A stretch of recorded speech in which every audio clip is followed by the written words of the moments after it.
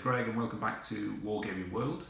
I'm putting together a video of this, which is Nuts version 4, and I'm going to try and make sure that by the end of this video you'll be able to play a basic game of Nuts, which includes the movement, shooting, melee, morale, and also to understand the unique nature of the game and why it's good for solo players. Before we start, I'd just like to say thanks to Ed Texera, and apologies if I've just butchered your surname, but thank you, the writer of Nuts. I'd also like to say thanks to John Cunningham, who did the digital editing of the 4th version, for all of your help thus far and very positive feedback, comments and help. So I'd just like to start by explaining why I'm doing this, and it's for two key reasons. The first, very clearly, is because I want to increase the subscription to Wargaming World. I'm very keen that by the end of 2020 I can have 1,000 subscribers, because I'm doing a piece of work which I like to publish which covers 2020. It's ironic really in terms of how difficult the year's been, but it's focusing on what we do through Wargaming and potentially how we've been able to get past the challenges and how Wargaming has been a really good thing in this period. Secondly, I want to focus on solo wargames. Now, I do play already a solo version of World War II games, and I thought I'd ask people from the solo wargaming miniatures group and ask the question, what solo game do you actually play? And although I had a lot of responses with a lot of different games, there was one key game which came up which was really common, and that was Nuts. So I thought I'd put it together and see how that's good for that solo group. So I've told you why I'm doing it, so it's a question of the how and the what really. So how I'm going to do it is I'm going to really focus on trying to get boots on the tabletop, as it were. What I'm going to try and look to do, first of all, is look at basic rules. So to understand about the unique nature of Nuts, the engagement, how it's different from other I go, you go kind of games, and then go through things like the movement, firing, melee, and morale at the end. Now what's key is that at the end of those stages, you've got to be able to know that you can play a game, and I think the best thing would be for me to do that. And so a separate video to this will be a game with a battle report, probably something France 1940, put this together and see how we can actually play the game and see how this works. Now one comment is that actually Nuts tends to be the later part of the war, but I'm sure we can work around that and put that together for something that's useful. Okay, just one word of warning before we start. In this video, and indeed in the subsequent video for the battle report, I'm going to make plenty of errors. Also, I'm going to miss lots of key salient points, so apologies in advance for that. In addition, we've also got things like this. We've got the Nuts Compendium, and it gives all sorts of abstract elements and really enhances the game. So, if you'd like me to continue and do a number of other videos that follow, I'm happy to do that on the metric that the subscription numbers increase in YouTube. I want people to really get engaged in this. If you don't want to, if this video isn't really to your liking, then that's absolutely fine. I won't continue it if there isn't a demand for it. That's the common sense. But ideally, I'd like to try and get connected with the 2-hour Wargames group and get some real interaction in terms of really developing what we've got and doing justice for this game. So, let's get cracking.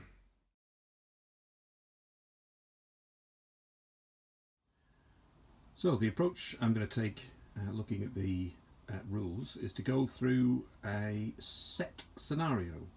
So we're going to look at an objective and see how a game might work normally, and so each time, each phase in the game will ask a question. How do we move? How do we fire? What are the consequences? But there are a number of things that we need to cover first of all in terms of the rulebook. So as we look through the rulebook, you'll see on screen a number of page references that you can go to, and you can have a look at your leisure at the specific rules and how they apply.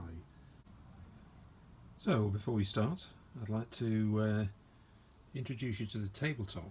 I've put this together for the development of this game, and what you'll notice straight away is that it's a fairly lengthy table. So it is in fact 8 foot by about 3.5 foot.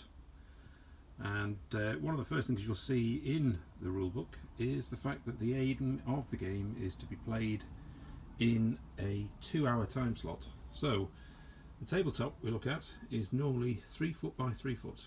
So the concentration of this table will be this area here, but over the videos that I do, I'm going to concentrate on this tabletop as a whole and take some different examples of the game all the way through. So the first thing to do is to make you aware of the tabletop, and just to take a look and familiarise yourself with the whole table.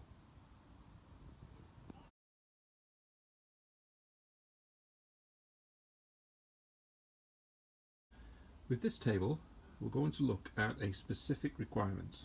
So you'll see that there is a road here, and that it goes through an orchard. The orchard and road moves out now amongst woods, and then we have some fields, some of the fields from the farmer, and the road continues through here. Now this scenario is essentially going to be concentrated that the a British platoon that started with an individual section will approach through this road, and their objective is to ensure that these fields are clear and safe so that they, and indeed subsequent vehicles, can move along and use the road as they would like to advance.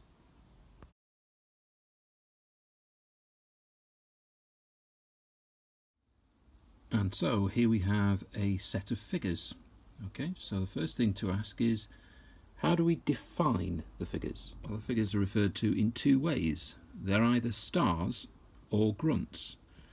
And what's the major difference? Well, the star, well, that's the player. So I've decided that the guy with the grenade is me. So he now has a reputation of 5. All other figures have a reputation of 4. Now the idea of having a character here is to try and make a little bit more sense of the figures and make the game a little bit more interesting. Now an individual figure, a star, also has attributes, but at this stage I'm just going to concentrate on the fact that there's a difference between grunts and stars. I mentioned the reputation or rep, and that is the quality of the troop, experience, etc. And there's going to be much more of that later. Now at the moment we've determined that we have a star and we have our grunts. However, we need to understand how many men will be part of the section or squad. Now for that we use the lists and we roll for this. So it's not that each section will have the same amount of men on paper, and we need to roll for it. And in this situation, a British section will have 5 men plus 1d6. So let's take a look. Now, unfortunately, this one's only going to have 6 as they approach the Germans and get on the table. Now, there can be lots of reasons why that's been depleted to this number. They could have been in combat or all sorts of different reasons, but so far we've just got 6 men. So we know what the objective of the game is. We know how many people we've got in terms of the British first section coming on the table. We know the character that's going to be myself. But the question is, what does the table actually look like? And we need to section out this area into a 3 by 3 grid. So you should see on the screen now what we're covering. And there's a particular reason for that, is because we want to work out what are the potential enemy forces on the table and how do we understand them and how do they appear. Okay, so we've got our British entering here on the right at the edge of the board. So let's take a look and see what that grid looks like and what potential enemy forces are there. So we're now going to have our focus on the Germans. We want to see where they may be, and for the British, where the potential enemy forces are hiding. Now, what we need to do is that we have 3 potential enemies, and we put down a marker. In this situation, I'm going to put down some Fallschirmjäger as a marker. We put them at the centre of each of the grid, and we then see how they move and how they activate. So you'll see on the screen now that we have numbers 1 to 9. 7, 8 and 9 aren't going to be occupied because that's where the British are coming from, but it may well be anywhere on the 1, 2, 3, 4, 5, 6, etc. So let's roll and see where they are. First potential enemy in number 4, the second, number 1, and the third, also in number 1. So we have 2 potential enemy forces here. That's in number 1, and we also have a third up here in number 4. So with the British in play, and with our PEF here too, it's now the turn of our turn sequence.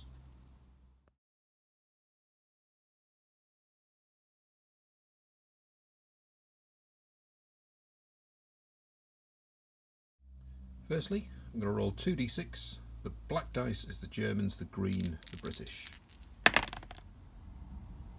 We've rolled a 5 and a 6. This means that neither force can operate because the rep of the leaders is 4.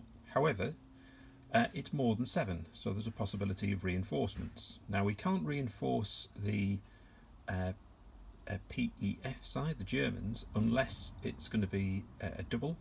So we'll do that separately if we roll 2 of the same dice. But we can potentially reinforce the British. There are 3 factors to consider. If we're on the attack, it's a +1 to this dice. On patrol, it's a -1, which is what's the case at the moment. And we have an investment level. The investment level is always 3. So therefore, well, it's always 3 in where we are at the moment. We start with 3. So therefore, it's adding 2 to this dice. So that's an 8. And an 8 means that the British get the rest of their platoon, which means that we add 2 more sections. So we're going to roll again to see how many men we get in each of those 2 sections. The second section, have 5 +3, so we get 8. Second, as we have 5, so we have a full section, so that's 10. And as far as a platoon is concerned, we would also get a leader, potentially a second lieutenant or a captain perhaps, joining the British, and even potentially a standard mortar. Now we can roll to see where the reinforcements come in, but I'm going to say that they come in from the same road. So I'm essentially saying that we've had this section has been on patrol and has been in advance of the rest of the patrol. They slowed down because they couldn't be activated in this particular turn, and so the rest of the platoon simply catches up. I'm going to say that the British, the captain arrives with the platoon, so we're going to have a roll and see what his reputation is. Take a roll, and we get a 5, so his reputation is 4. Takes command of the platoon or group. Now that we have more than one section, we can have a look at how groups operate as well. And yeah, if we'd have got a 6, his leadership would have been 5, but 4, and the rest of the platoon will also remain on 4. So there we have it, the whole platoon's here, and now we can move to the next turn.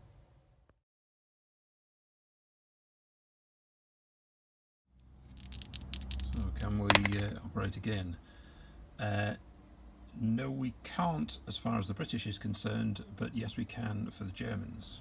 Before we operate again, we can see that there's a possibility of further British reinforcements. So let's try the same test. It's a 4, and we reduce 1 because it's patrols. That's down to a 3, but we gain again another 3, which takes us to 6. Now a 6 would allow me to bring in another section plus an anti-tank team, so I've just brought in a boys rifle, and that's all I'm bringing in here.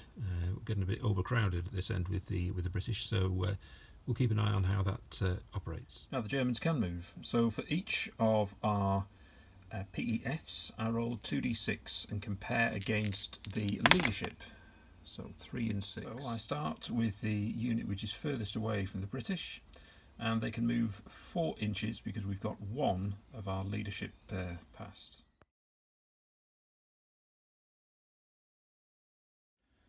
Second enemy unit,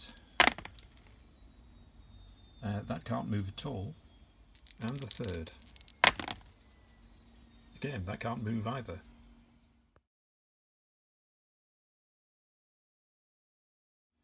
So that means we move on to the third turn. Can we see the British actually start moving? Yes, we can. So the British can move, but the Germans can't.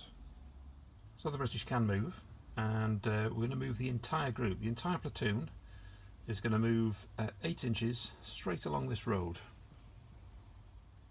So as you can see, the British are moving in good order, 3 separate sections. Remember there was 10 men, then 8, then 6, so my character's right at the back there. But now, what is the question about whether they're coming into view of the enemy?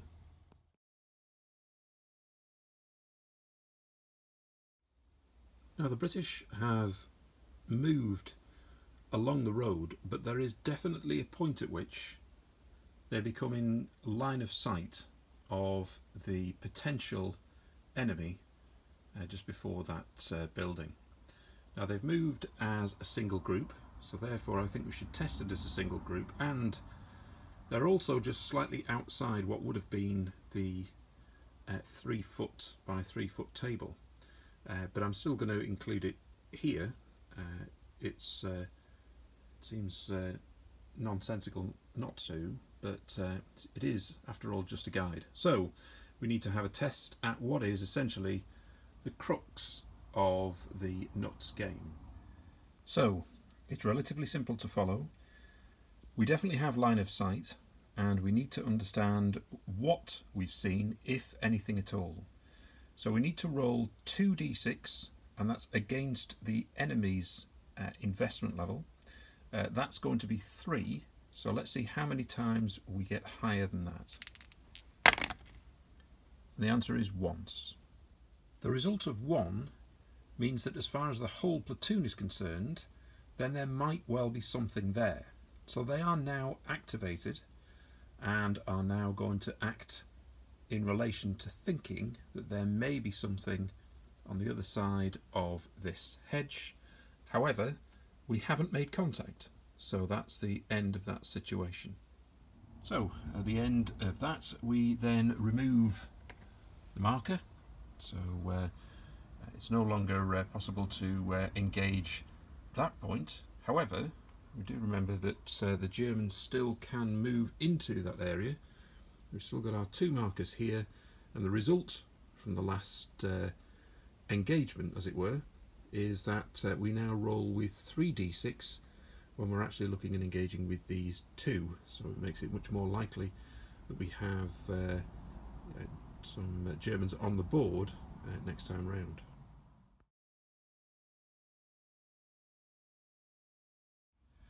Okay, let's start turn 4. Needing 4s. Right, okay, so the British can be activated. The British can move. The Germans unfortunately can't, because we've got a 5 for the Germans, which is above their rep level.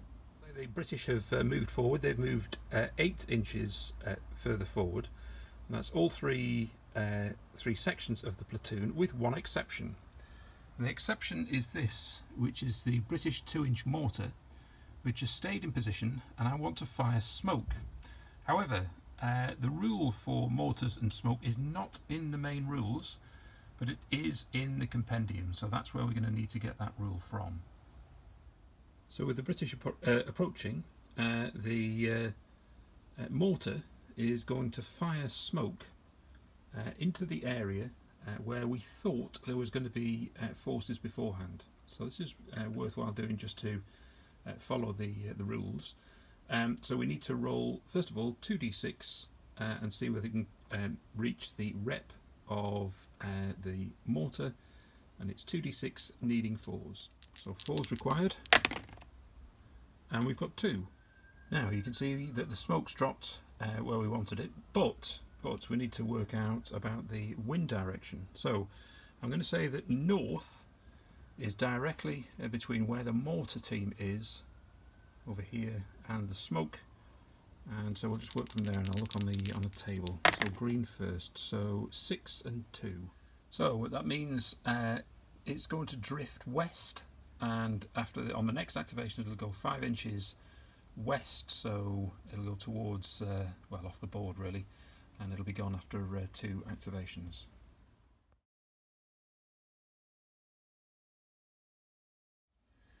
So that's the end of turn 4, so here we are with turn 5. British can move again, and again I seem to get a very, very high roll for the Germans each time, but it means it's just the British moving. A couple of things here. You can see now that the British have split and moved into different sections, and also that because the wind is blowing, the smoke now drifts out to 10 inches, but it will begin to drift in that direction. So where it originally landed, it'll move across 5 inches next activation, and that comes to the end of this turn.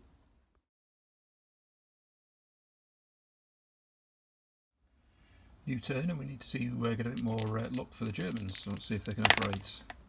Yes, they can. So the Germans go first because they've got a higher number. British will operate again. Now we need to determine how far the 2 remaining units can move. So we've got 2 units that can move, so let's start with the one nearest the British. We need 4s to see how many it can move. So it can move a total of 8 inches because it's got 2 passes. Take a quick look at the second unit.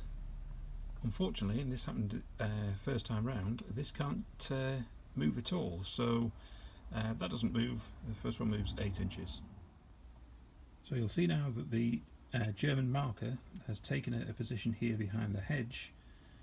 The British looking to advance over the hedge, so we're getting very close now to see whether again we have another point of testing whether we've got not just line of sight, but whether the Germans will actually appear. The first section's moved whilst under the cover of smoke. The second section, this is the one with my character in, is in between the 2 sections as a support unit, and this one is going to see if we can go over the hedge. So let's have a look and see what it impacts on movement. The first 2 men who've gone over the hedge will now be in a line of sight here, so I think we need to work out this test to see what happens. It's going to be the same as last time. If you remember, we had 2 dice last time. We had 1 above, and it meant that for every other time I was doing it, I would do it with 3d6, so I need to get 3d6 above 3. And we have just the 1. Now this means again that there's nothing there, but it means next time we do that, it will mean that it will definitely appear with the final unit. Now I think at that point the British, this unit here, would go prone, thinking that it might well be that they need to fire, and so they don't move any further. That means as it stands at the moment we've just got 1 unit with the Germans.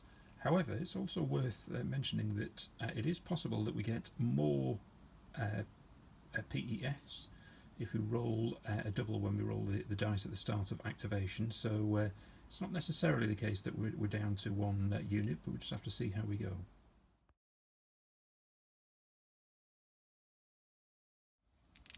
That's the next turn. Now it's turned the other way around. The British are higher, but nobody is at a level of 5 other than my character, as though he's not a lead, and the Germans can move. So how far can the Germans move? They can move 8 inches. So the Germans have moved to this quite good defensive position here in the corner, and the only other thing to notice is the smoke is now beginning to clear as it moves off the board. Next turn. British and Germans can move, but the British move first. Now the British have moved in all 3 sections, and this unit moves, and it's got right to the end of its move, And I'm not too sure whether I would say it could see this unit here. This one definitely can't because it's more than 4 inches from that hedge. But the Germans themselves can definitely see the British there, and there's definitely line of sight from both. Now, as it's down to the last unit, we know that the Germans are also going to appear, so it counts as if we've scored 2 with the roll. So let's see what German unit appears. So the Germans are definitely here, so we need to see whether it's in a patrol kind of way or whether they're actually in a defensive position. So it's 1 to 4, it's a standard patrol. Yes, it is. So we have an investment level of 3, -1 because it's a patrol, plus whatever we roll here.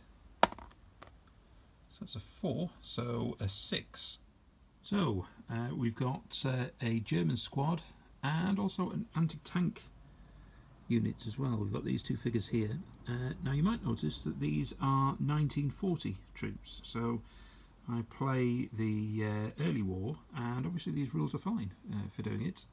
You can just add in some details. I'm sure there isn't an anti-tank rifle detail in the rules themselves, but I'm sure we can work out what would be useful if it was firing at a vehicle, which I'll do in a subsequent video.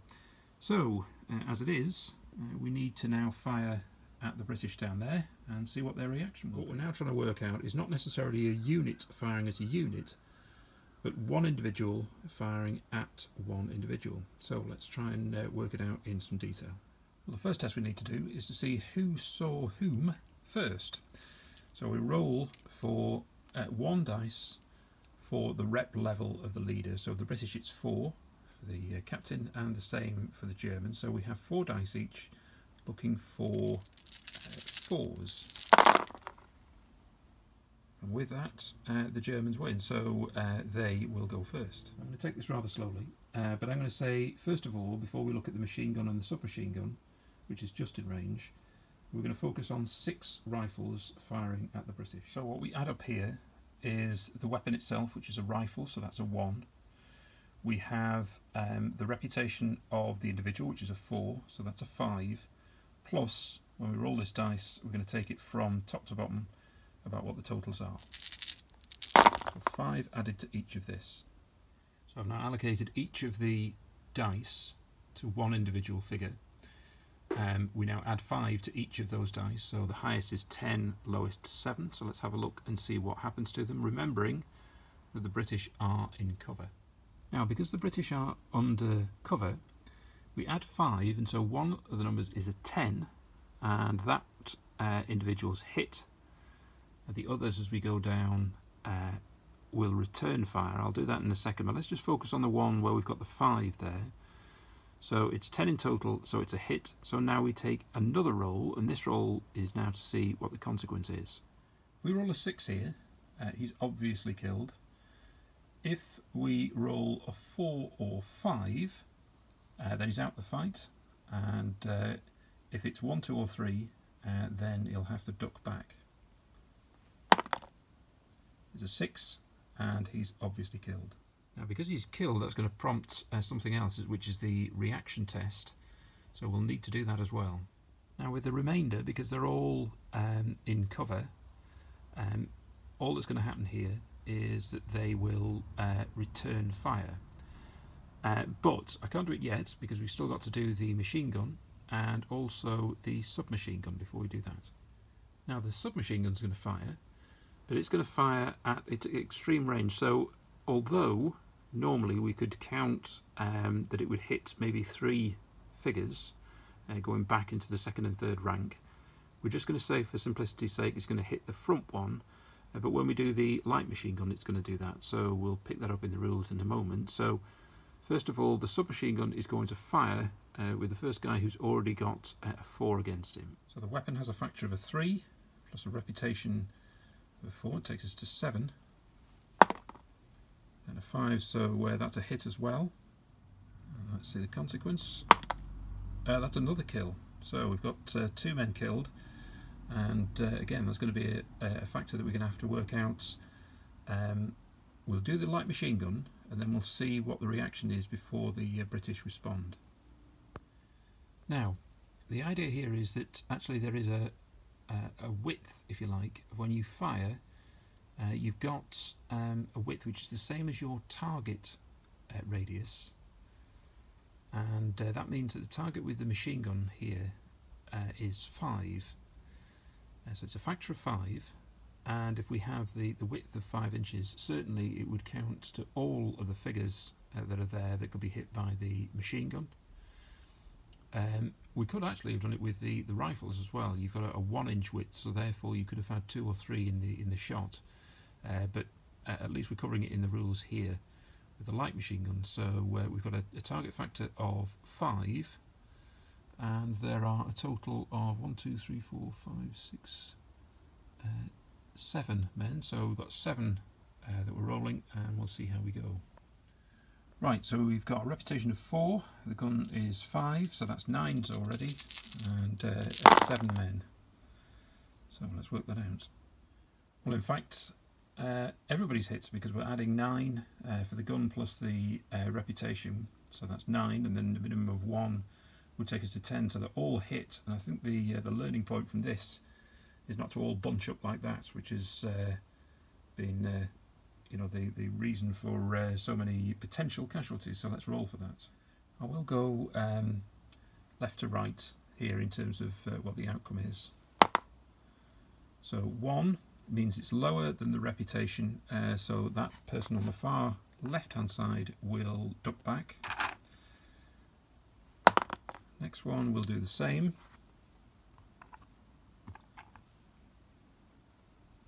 The officer behind him is killed. The NCO behind him, I should say. The next ducks back. One with the machine gun team. He ducks back. Last on the machine gun is a 4. So he's out for the count, I think. And then finally we've got our officer, our captain, and he'll duck back. Now, as a result, that means all of them, I think in total, will now duck back, and we've got one guy who's out for the count. Right, so this unit is going to have to take a reaction test. So it's the morale test. So we first of all test the leader and see whether we can use his rep. He gets a 6, so that's a no. We roll a 2d6. And we've got 1 pass and 1 is a 5. So all of the unit here, all 6 men, will end up with a 1 there, because their rep is 4, so we can only count 1 for all 6 of them. And with that, the whole group will duck back. So they duck back, they won't fire, and that will end the turn.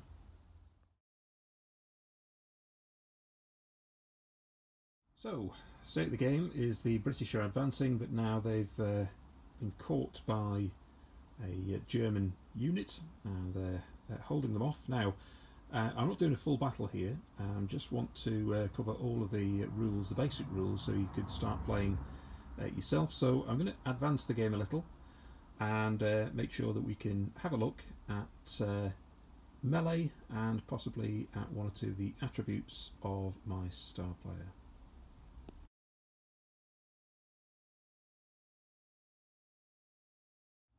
And so I've advanced the game a little.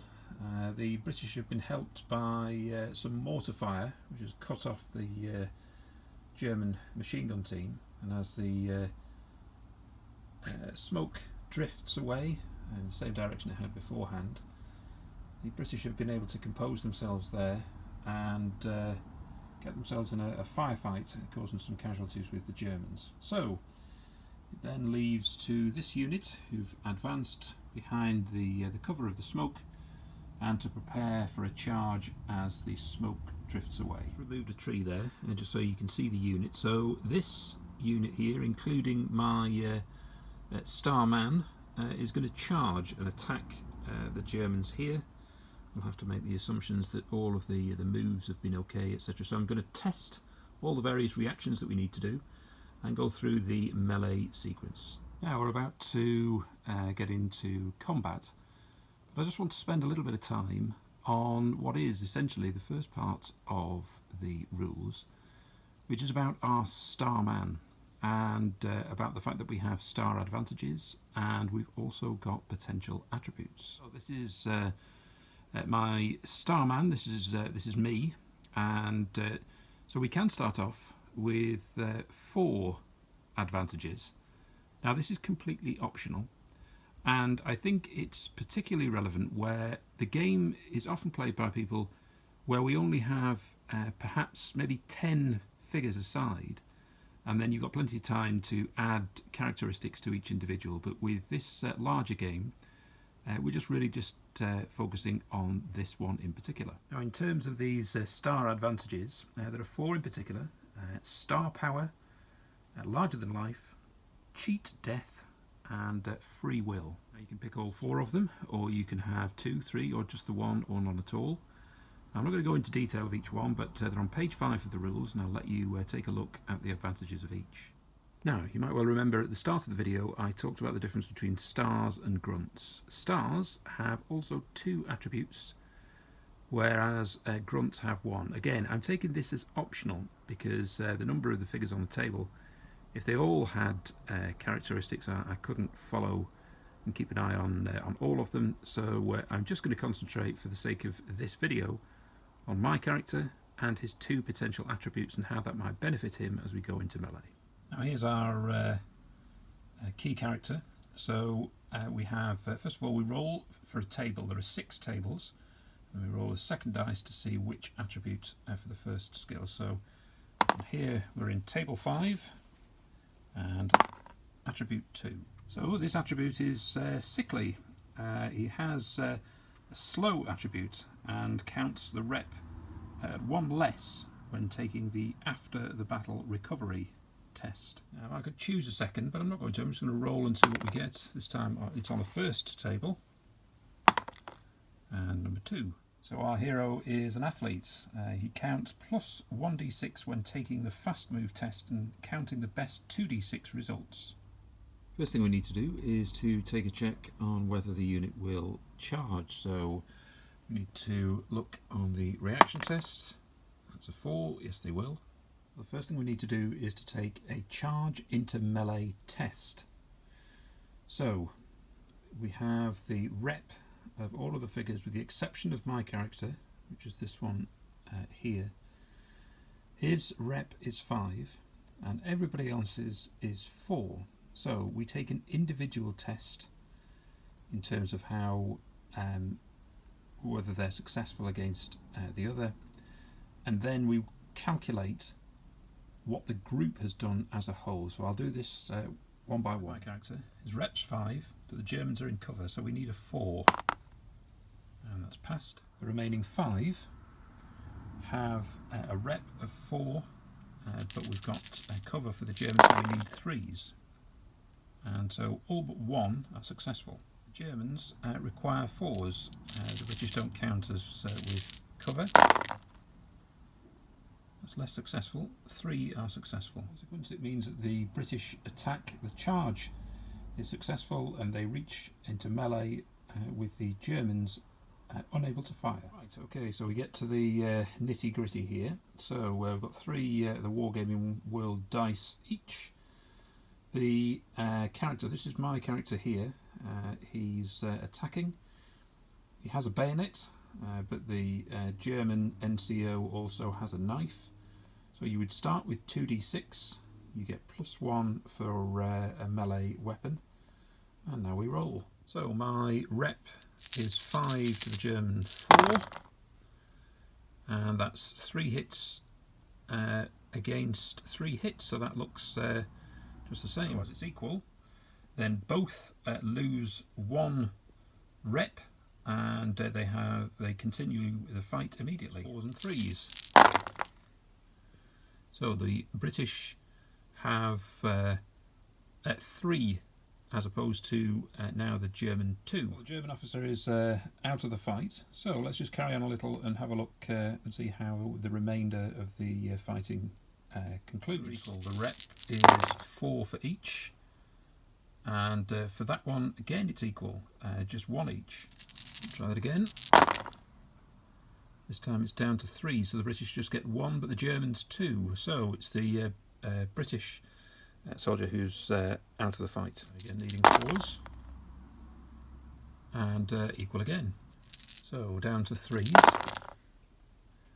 And nobody's successful there.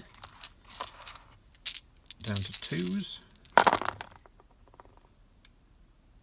Again, it's equal. Down to 1s. And the Germans, right, okay, so they are successful and knocks out the British soldier. On to the 4th fight. Back to 4s. That's again, one more for the British, for the Germans, I should say.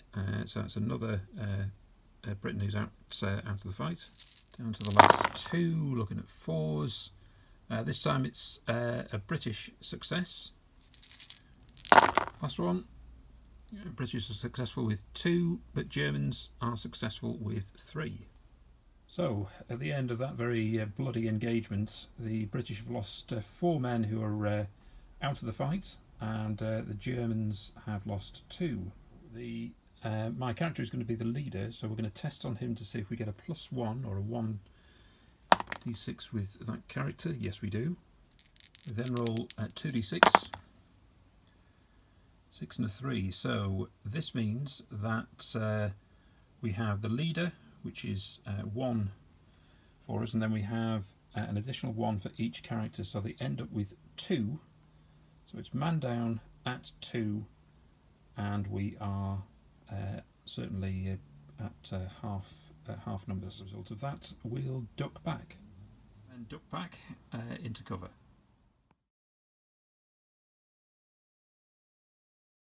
And at that point we pause for breath, and I'm going to stop here on this video. It's covered, I think, all of the basic areas that we would want to do in order to start a game. So we originally started in this corner, then we've moved. We approached with the British. We've moved across in different groups as well as in a platoon. We've then fired a mortar, so we've gone through those rules. We've had our PEFs, they've disappeared at that end, and again when they came all the way up here they disappeared. Naturally there was only 1 remaining in this field. They've been deployed. We've had shooting, and we've had melee. So had a look at morale. We've had a brief look at the attributes. We've also had reinforcements, and that's how the British got a whole platoon out here. And right at the start we had a look at the table and how we can use whether it's a small or a large table. It's entirely up to you. We've also had a look at the main grid here that was across 3 foot by 3 foot. It just leaves me to say thanks very much for watching. I really appreciate watching the video, and any comments and thoughts about how this can improve, and indeed, as I said at the start of the video, the inevitable errors I'm sure I've made with it. I'd like to say thanks to Ed again, and to John. It's been really helpful as I've put this video together. And finally, I'd be really grateful if you subscribe to the Wargaming World channel. Looking to get to 1,000 subscribers by the end of the year if I can, and if there's a demand for other videos of this, either battle reports or further rules like vehicles, indirect fire, direct fire, all sorts of different things, then I'll be very happy to do other videos and put them together. So thanks very much, and see you soon.